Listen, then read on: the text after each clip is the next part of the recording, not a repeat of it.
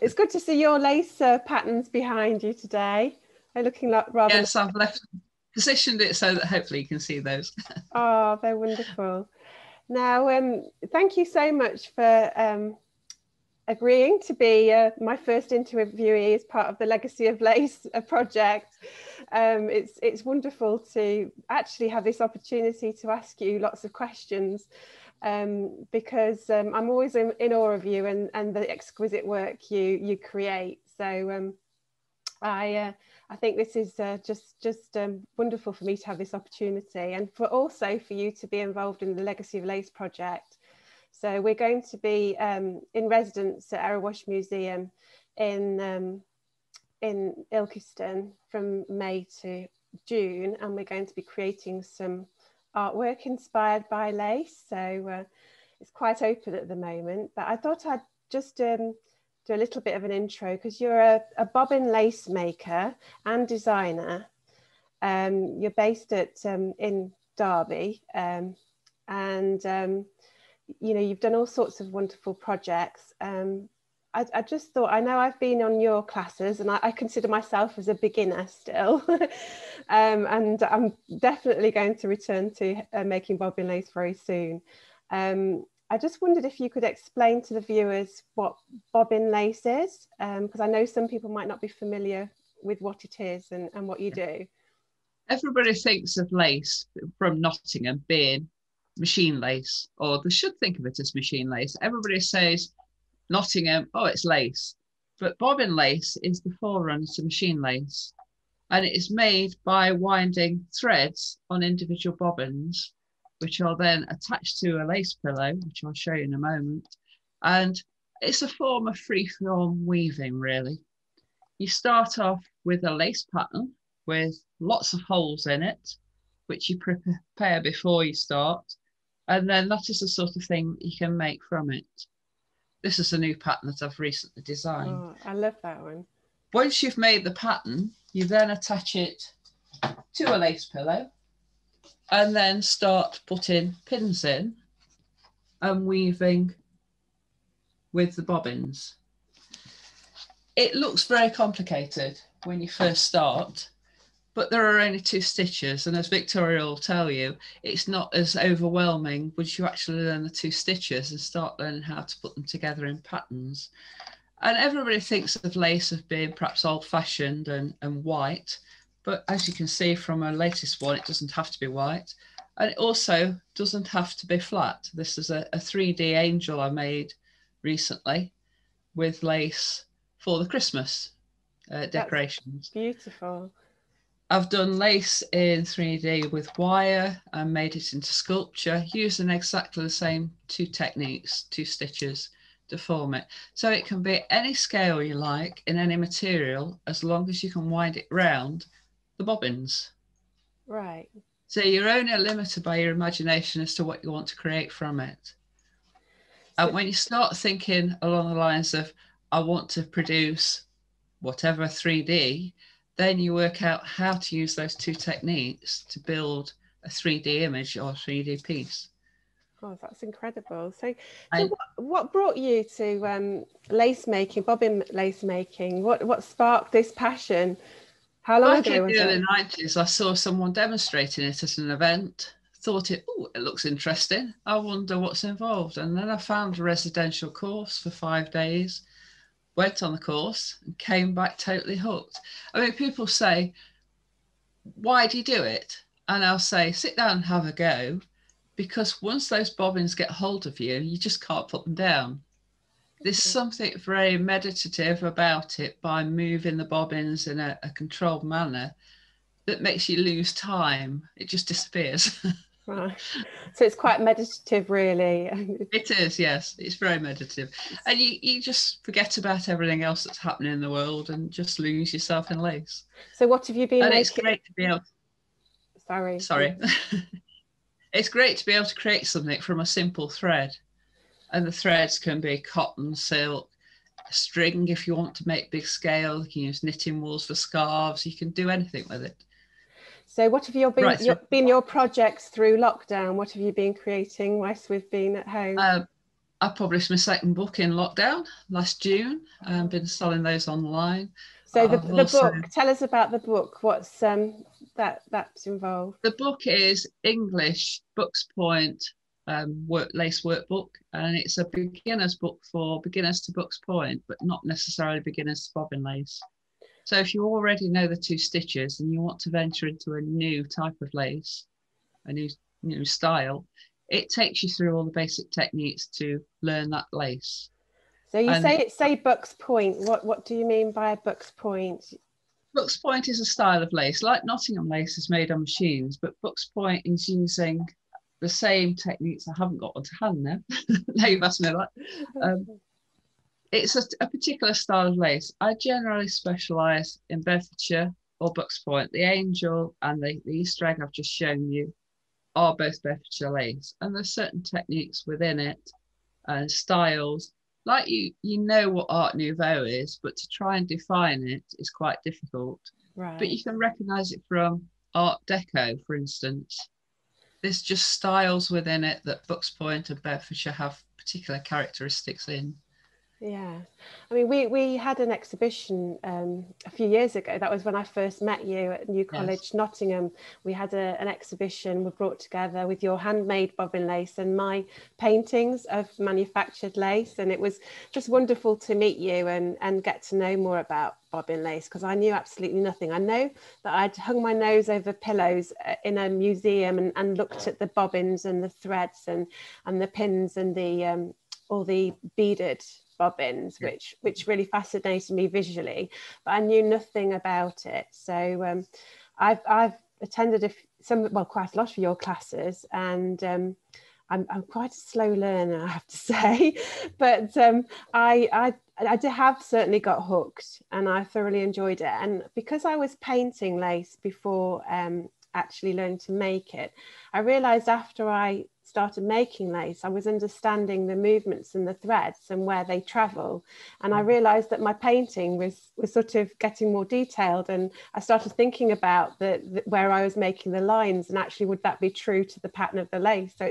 it's really complex when you start to think about it. And I was really pleased that you reminded me the other day that I'd actually made one of those angels, I think without the wings, but I did actually make an angel, which if I can do it, I'm sure a lot of people can, start making lace themselves. So well, the angel you made was a Russian lace angel, and that only used 8 pairs of bobbins. So you don't need a huge quantity of bobbins to actually make a really nice piece of lace. Yes, and it's a piece that I'm quite proud of. Well, I was learning to make lace to actually cut up fragments to put on my paintings, which I have started to do, because I was putting manufactured lace, collaging that onto my paintings, and then realised that I didn't want to use the lace. I wanted to make my own. So that's why I started to do the classes with you, and I have put fragments on my paintings. And what I find really interesting, because with this project Legacy of Lace, I'm starting the project with the manufactured lace, which was created mainly on the Lever's lace machines. Yes. So as I understand it, the lace that was made on the Lever's lace machines, that was twisting the threads together and weaving them. So is it just replicating really what the bobbin lace maker is making? It's trying to replicate it. When you know the techniques, you can look at a piece of lace and distinguish whether it is handmade or machine made. There are certain things within it. The picots that you get on the edge, I mean, you've got them on this angel. I don't know whether you can see them on the edge of the wings. They're very looped. They're looped around a pin, and they are quite difficult.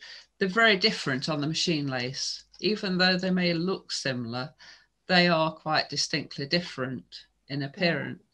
Yeah. And also the woven cloth areas on the machines, they aren't quite a balanced, even weave cloth. They're longer in one, either the warp or the weft. I can't remember which way around it is. And it just doesn't look quite right somehow. It's not a balanced weave. And it doesn't always look as though it's quite woven through in the same way. There's just something about it that you can distinguish those 2 areas in particular. And of course, in handmade lace, you very often get mistakes.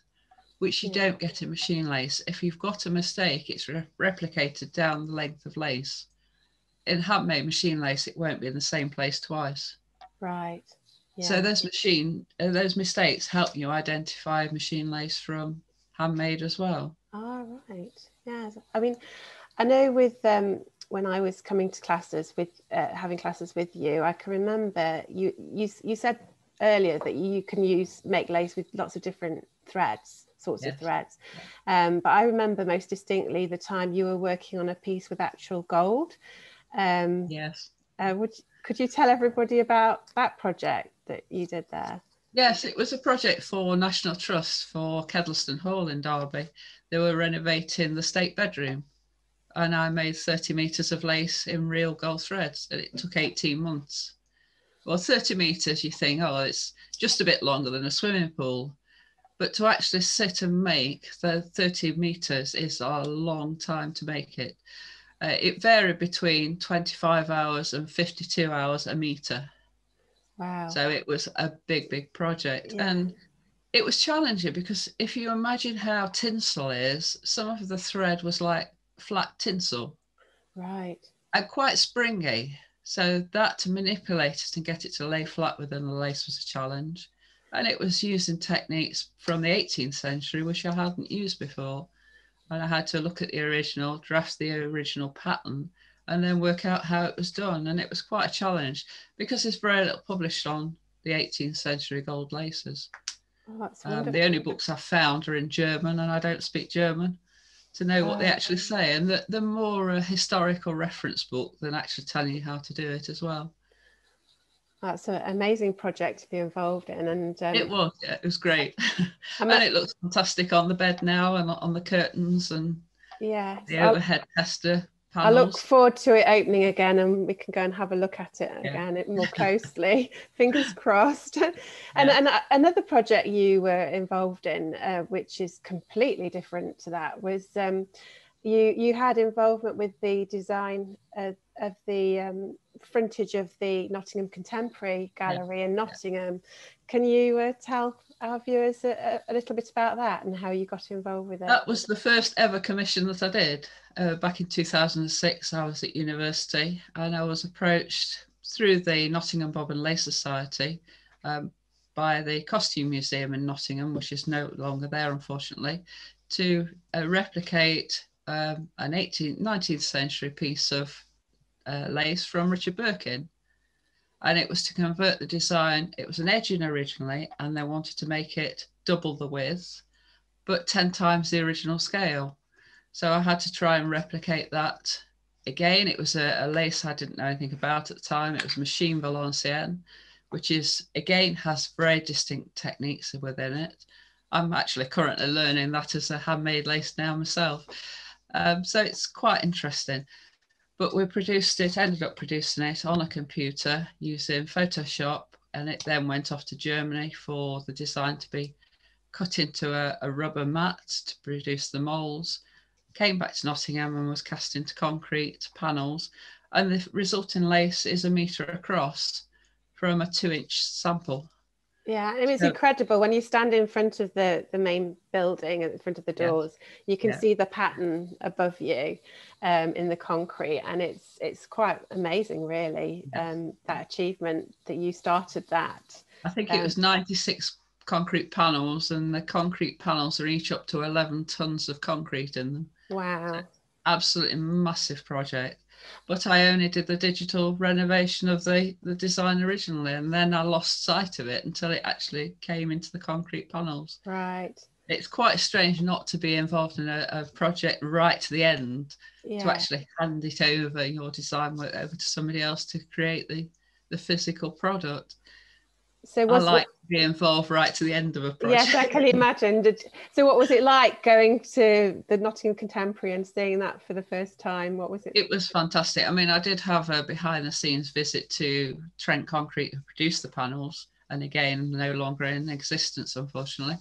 And I saw the concrete panels being prepared, how the molds were made for them, and the whole production process. And that was quite a fantastic experience.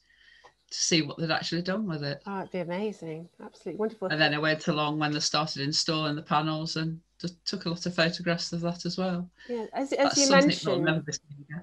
that'd be amazing. And as Yeah. you mentioned that it was a Birkin lace pattern from that Birkin and Company, I guess. And Yes. that was the company, as you know, that my father was a director of manufacturing at Birkin's. Yeah. And I did read somewhere that that piece of lace that you worked from was found in a capsule that was buried. It was buried in a time capsule in 1847 in the foundations of the Water Corporation offices, which are now where Marks and Spencer stand. And it was only discovered when Marks and Spencer's was built. This time capsule, and it now resides at Newstead Abbey, the Leicesters.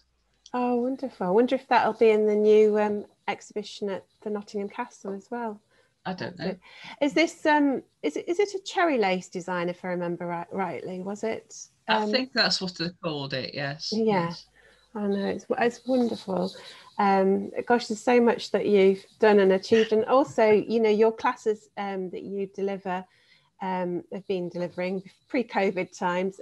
You were doing lots of face-to-face classes in the UK, but also you started travelling abroad. You got involved. You did some lace for royalty, I believe, if I remember rightly. Yes, for Denmark, for the Danish royal family for their golden wedding. A couple of years ago now, I made a piece of lace. It was invited by the Danish Lace Guild to make it, to create a piece, and it's called the English Hedgerow. Again, it's a Bedfordshire piece. It was a panel, try to think of the dimensions, about 5 inches wide by 15 inches long, a rectangle of lace, and it featured English dog rose and daisies. And what I didn't realise at the time, Queen Marguerite is nicknamed Daisy, and I put these daisies in the lace. And I had a lovely letter back from a lady in waiting thanking me for the lace some time later, which was really nice to know that a piece of lace is in their collection then. Yeah, so, I mean, it's wonderful doing golden lace for Kedleston Hall, and then for royalty, and then also you worked your 3D designs. You were talking about you worked with wire at one point as well. Yeah. And you made some incredible contemporary wire structures. I think that was part of your MA course, wasn't it? Yes, I did an MA completely in contemporary lace. It ended up being all 3-dimensional work, worked it mostly in wire. The first piece was mixed media using some laser cutting as well, but mostly in wire. The second year piece was exhibited in the Bowes Museum for 6 months because the inspiration came from there as part of another group I was involved with. And then the final piece was 5 columns of lace in copper wire based on research around plant developments for the 21st century. And they were basically DNA modified plant stems. Wow. The tallest one being 1 metre tall and about 20 centimetres in diameter. I mean, they were quite impressive because they were the ones you brought to the exhibition at New College Nottingham as well, on the lace market at that time. I think there was a couple of them there, and they were just amazing. It was just wonderful to have my paintings alongside your work. I think it worked really well together. Now we're going to be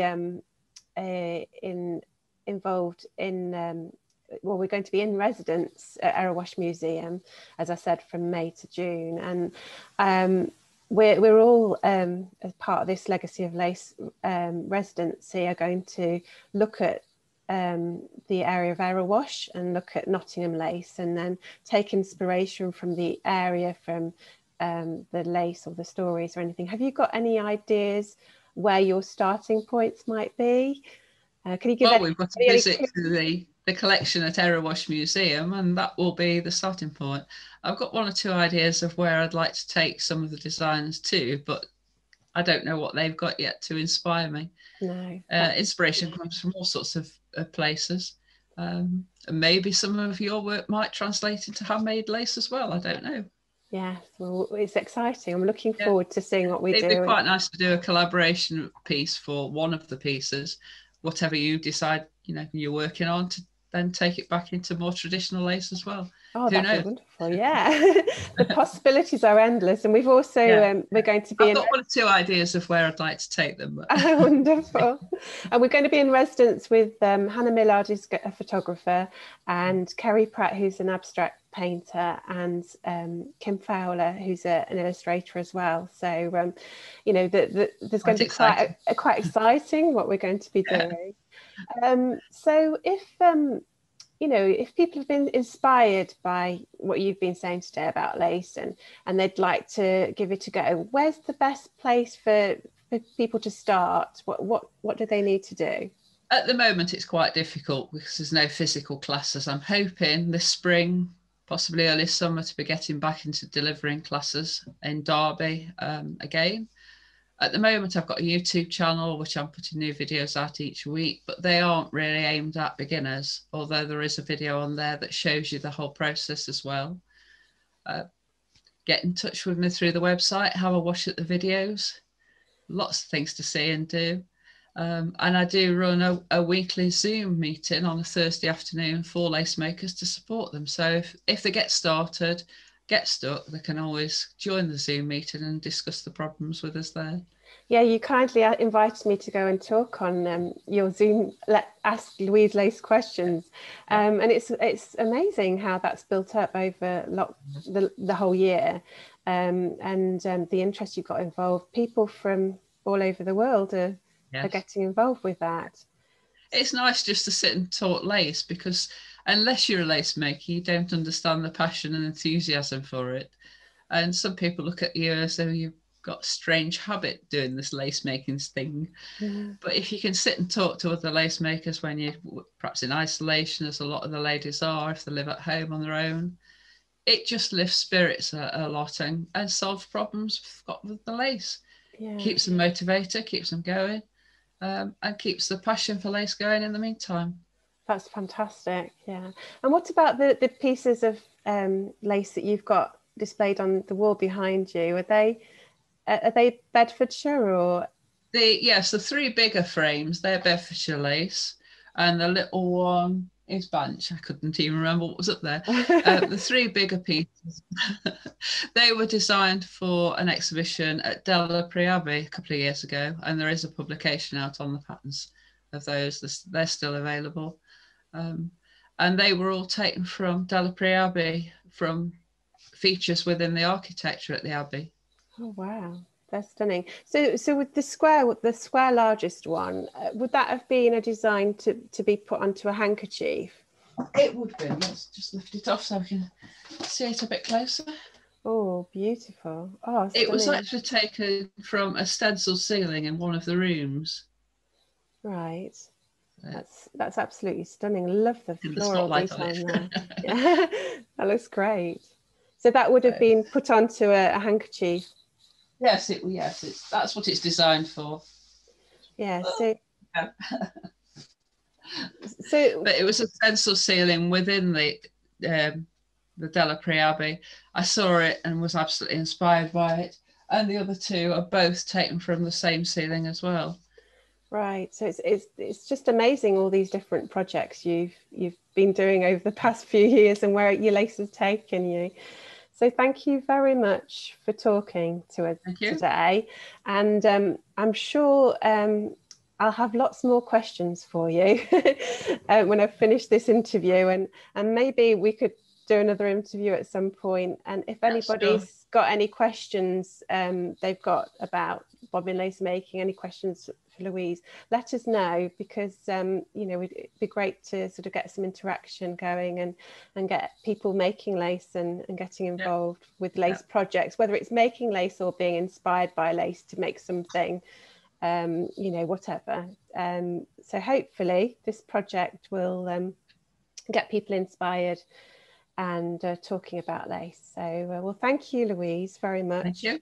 And in the meantime, have a look at my YouTube channel. Yes. Just search for Louise West Lace on there and subscribe so you can see videos coming up each week. Well, I'm certainly going back on there myself, because I've got quite a lot of bobbins to to bead up. So, Yeah. and I'd forgotten how to do it. So I'm going to look at your YouTube video. Yeah, how to spangle bobbins is my first trip to your YouTube channel. So thank you, Louise. And we look forward to seeing the work you're going to be creating in this project. So thank you, Victoria.